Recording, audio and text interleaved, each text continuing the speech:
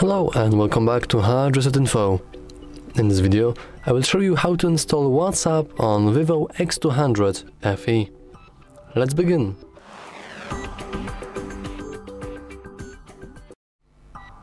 First, you want to go into Play Store.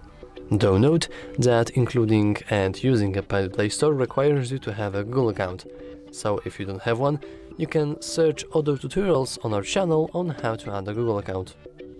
Once you've done that, you can now head into Search tab, go into Search bar and start typing in WhatsApp. Now you want to simply click on the application, make sure that its developer name is WhatsApp LLC, and then simply hit install. And that's all for this video. If you found it useful, remember to like and subscribe. Thanks for watching.